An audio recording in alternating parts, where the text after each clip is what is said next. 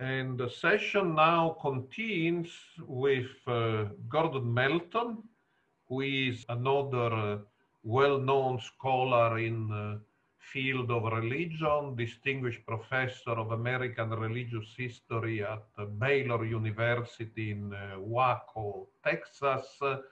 And he will trace the interesting history of opposition to Jehovah's Witnesses in the United States.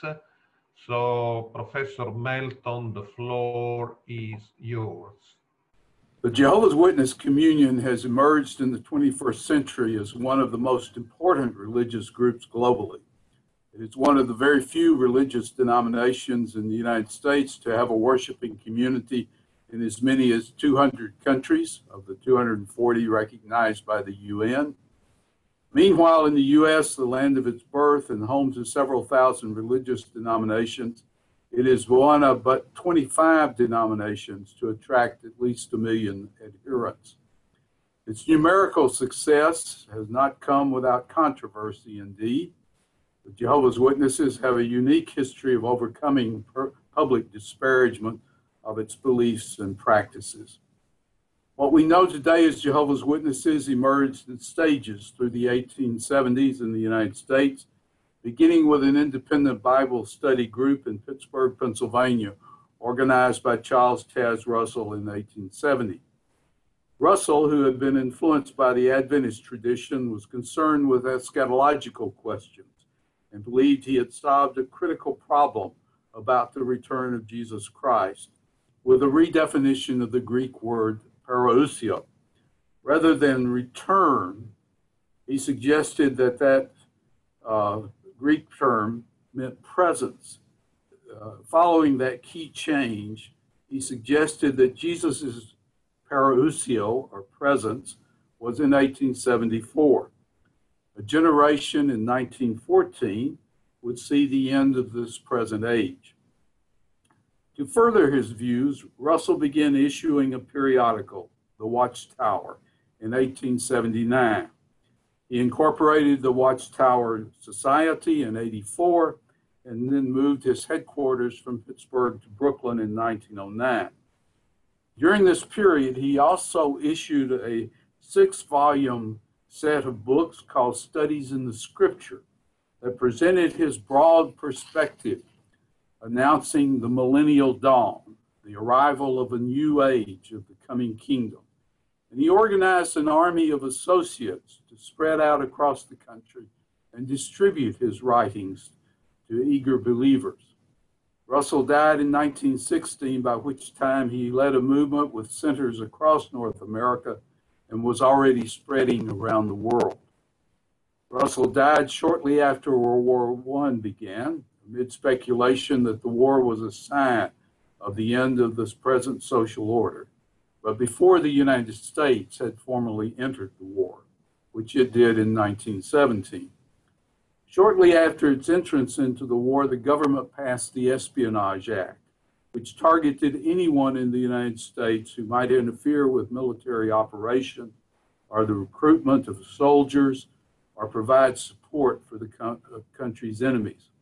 This act immediately called into question any religious group with pacifist tendencies, such as the Mennonites or the Quakers, and especially those groups that had formed relatively recently, such as the Church of God in Christ, an African-American Pentecostal group whose founder, C.H. Mason, was arrested on 2 occasions for advising his young members to refuse the draft.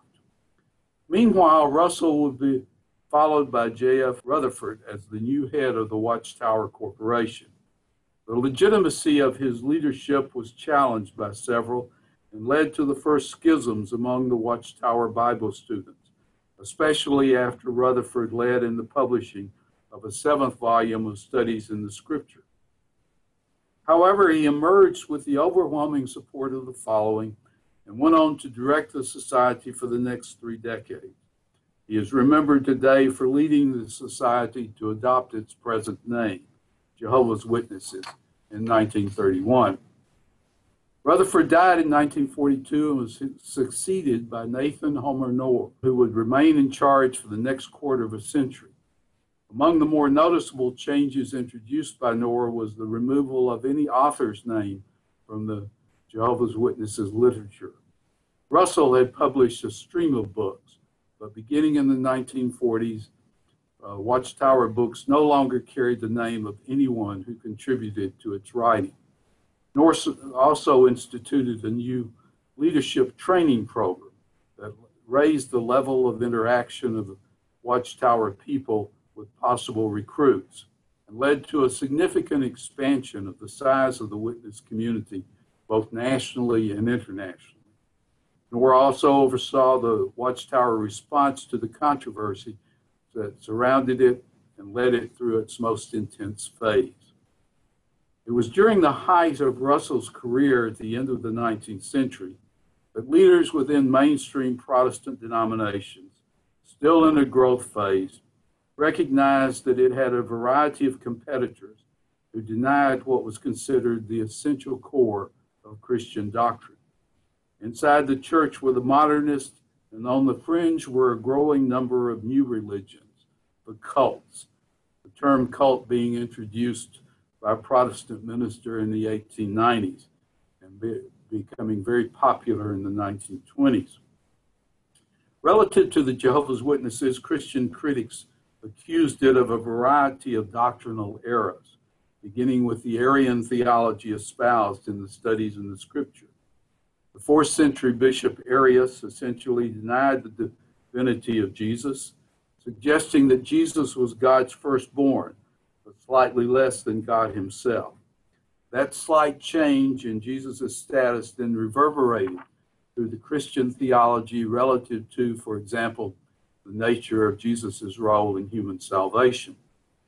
The rise of a Christian counter-cult movement paralleled the rise of fundamentalism, and counter-cultists always included the witnesses among their targets.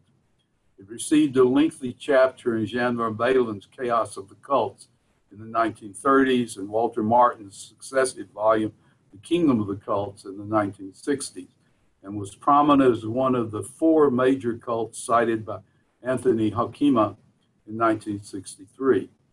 For the last half of the 20th century, it vied with the Latter-day Saints as the major target of counter-cult accusations.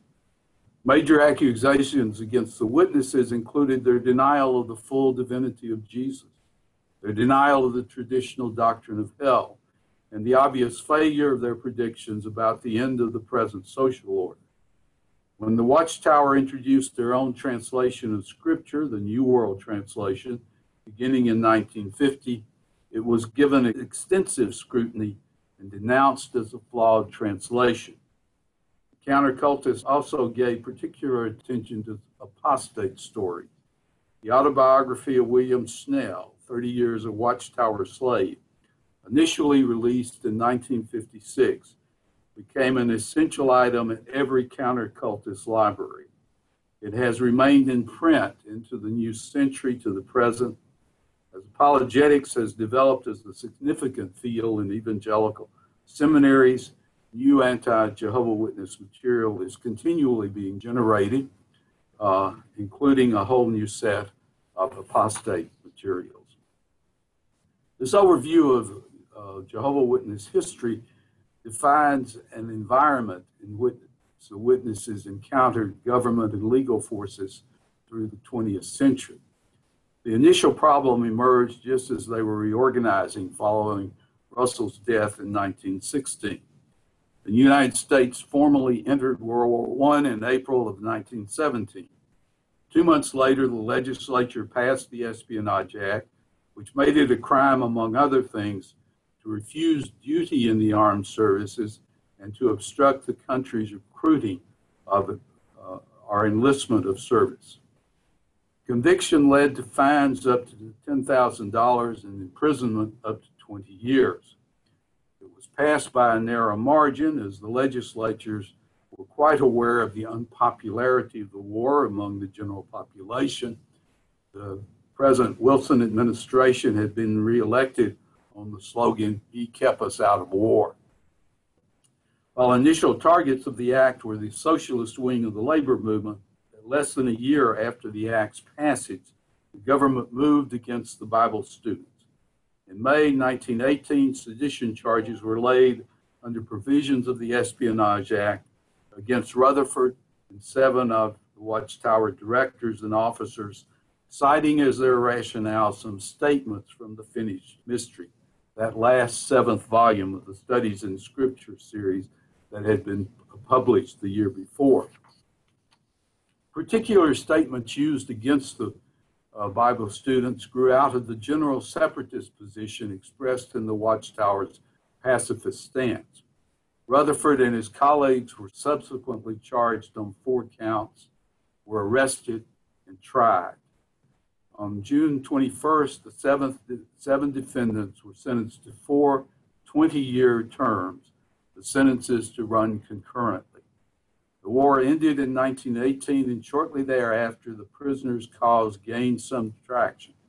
9 months into their sentence, Supreme Court Justice Louis Brandeis ordered their release on bail.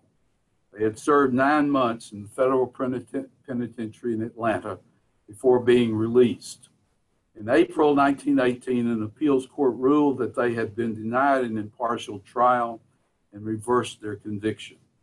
A year later, the government announced that all charges had been dropped and that there would be no further attempt to retry them. The matter seemed closed.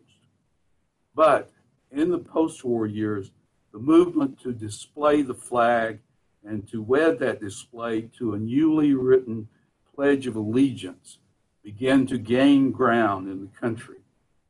Churches had become involved, especially in the Midwest, where many German and Scandinavian churches, which had previously maintained worship in their home country's language, quickly anglicized during the war years and placed an American flag prominently in the sanctuaries where they held Sunday worship.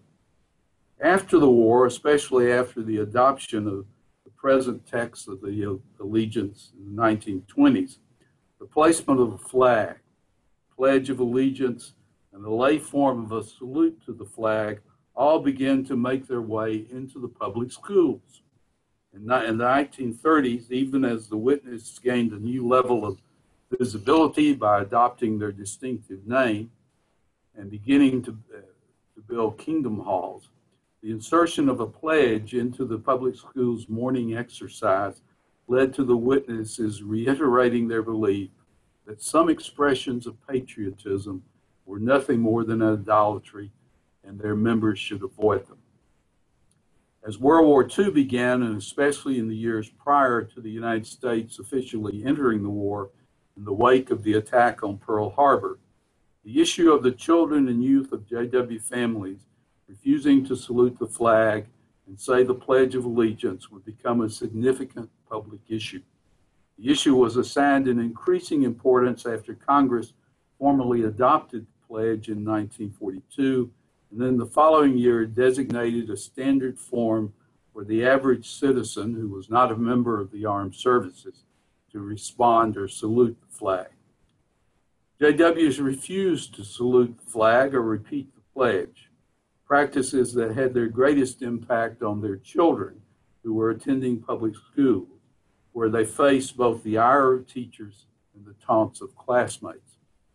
A new phase in the opposition of the Witnesses to activities around the flag began in the summer of 1935, when Rutherford told a JW convention that to salute an earthly emblem was unfaithfulness to God, and that he would not do it.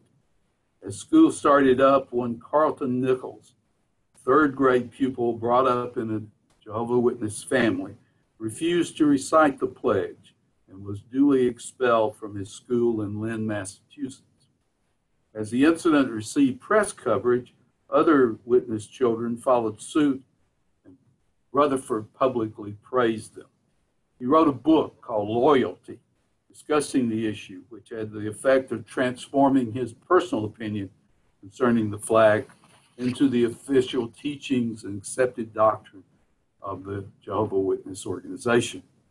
Some Witnesses even went so far as to form private schools in order to avoid the problems created in the public schools.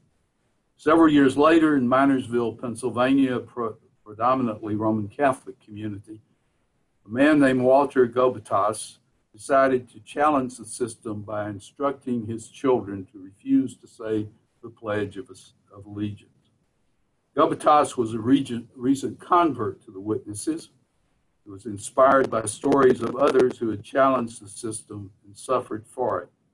He decided to make a stand himself and instructed his children not to pledge allegiance when at school.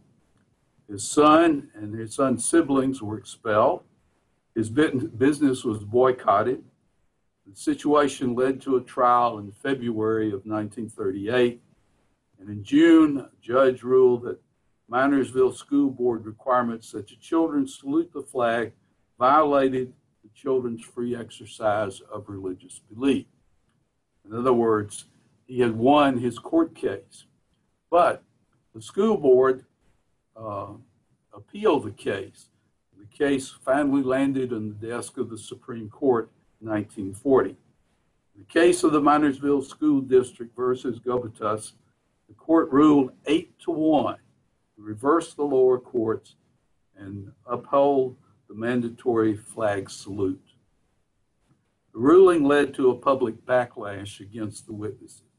People were physically assaulted, kingdom halls were burned. The American Civil Liberties Union reported to the Justice Department that nearly 1,500 witnesses had been physically attacked in more than 300 communities nationwide. At the time, the U.S. was publicly debating the country's entrance into World War II, and many interpreted the decisions by the court against the Witnesses by suggesting that the Witnesses were traitors to the country. In 1942, still before the U.S. formally entered the war, West Virginia's Board of Education ordered the public schools to make the salute to the flag a regular part of the daily program of their school activities, and added that any refusal to salute the flag would be regarded as an act of insubordination. It should be noted that the salute at this time was a raised right arm that looked strangely similar to the Hitler salute in Nazi Germany. It was also to be done while repeating the Pledge of Allegiance. At this point, Marie and Kathy Barnett, children of a Witness family in Charleston, West Virginia, refused to salute the flag. They were duly expelled and their parents filed suit against the school board. They actually won the case when first heard locally, but it was appealed upward and landed again at the Supreme Court. The Witnesses' lawyer, Hayden Covington, who would, by the way, take a number of the cases to the Supreme Court over the next decade, argued for the court to overturn its previous decision, an argument that had gained broad support, including that of the American Bar Association. And the court listened. Reversing the Pennsylvania ruling, it concluded in a 6-3 decision that it was unconstitutional for public schools to compel students to salute the flag. It added that any attempt to establish a compulsory unification of opinion was both doomed to failure and antithetical to the values set forth in the First Amendment. Parallel to the flag cases were a set of cases involving the Witnesses' aggressive program of evangelization. Witnesses were active in the streets and in knocking on the doors of private homes to present their case religiously. They passed out literature and solicited donations. They also carried a phonograph machine to play records presenting their teachings. Some of this material was blatantly hostile to the other religions in general, but to the Roman Catholic Church in particular. It should be noted, however, that whilst the Roman Catholic Church was the largest church in the United States and had been such for 100 years, the Protestant churches were collectively much larger, even though they shared the anti-Catholic views of the Witnesses. While the content of the material distributed by the Witnesses was in some context at issue, the manner in which they distributed it was more often the legal concern with which they had to deal. Beginning in the late 1930s, cases on literature distribution and related issues began to arise. The most critical one being a predominantly Roman Catholic neighborhood in New Haven, Connecticut, in which a witness named Newton Cantwell, along with his two sons, carried out their proselytizing ministry. They were arrested for not having obtained a certificate to solicit funds in public and for breaking the peace. Initially, the state Supreme Court ruled against the Cantwells, but in a unanimous ruling, the United States Supreme Court ruled against the state in that requiring what amounted to a license to exercise religion violated the free exercise clause of the First Amendment. Crucial to the issuing of such a document was allowing an individual official the authority to determine which groups should or should not receive one. Cantwell versus Connecticut also had the effect of clarifying an understanding in American law. The First Amendment guarantees freedom of religion at the federal level, but also now at the state level. Not only was the federal government forbidden to pass laws abridging the exercise of religion, but neither could the states do it in the same manner. It should be noted that the Cantwell decision had an interesting effect in the 1970s. The Unification Church had a number of cases relative to its solicitation on the street, actually somewhere close to 1,000 cases, all of which they won based upon the ruling in the Cantwell case. Final set of court cases for the witnesses, however, would arise in the 1990s. They involved a peculiar belief of the witnesses relative to drinking blood. Based upon biblical admonitions not to drink blood, 1 Samuel 14:33 for one, the witnesses refused blood transfusions. This belief, while considered by many to be ignorant or superstitious, and by most Christians to be based on an extremely odd exposition of Scripture, was a strong belief held by the witnesses and still is held. In the United States, individuals, adults, may refuse any medical procedure. So for them, the issue of drinking blood and receiving transfusions was a medical issue, not a legal one. It became a legal one when it involved a minor. The primary issue involving blood transfusions concerned minors who might need an operation that included a blood transfusion as an essential part of it. This situation was kept out of legal proceedings by a simple procedure in which, prior to a scheduled operation, doctors would simply ask the court to assume parental authority for 48 hours, allow the procedure to continue, and then return parental authority to the physical parents. These cases, however, assumed a radically new perspective in the 1990s, when America faced a dramatic blood shortage due to the contamination of the blood supply with the AIDS virus. Through the 1970s and 80s, due to their belief, the witnesses had led in the development of various alternative surgical procedures that did not require transfusions. These alternative procedures became quite popular in the 1990s and have subsequent more permanent changes in surgical practices in the post-AIDS era. Concluding, through the middle and late 20th century, the witnesses championed a set of unpopular beliefs and practiced several very unpopular behaviors, which led initially to a community reaction and then caused the witnesses to challenge a set of laws, which at the state and local levels attempted to push back against those very beliefs and practices they held so dear. In order to practice their religion, the witnesses at first fell victim to the laws and then mounted a national effort to have the laws changed and removed. Their efforts resulted in more than 20 cases that went to the Supreme Court, almost all of which they won. In winning them, in effect, they rewrote American law and expanded our understanding of the implications of the First Amendment to the Constitution by extending the impact of the Bill of Rights and of its guarantees of the freedoms of the exercise of religion, speech, and assembly. Thank you.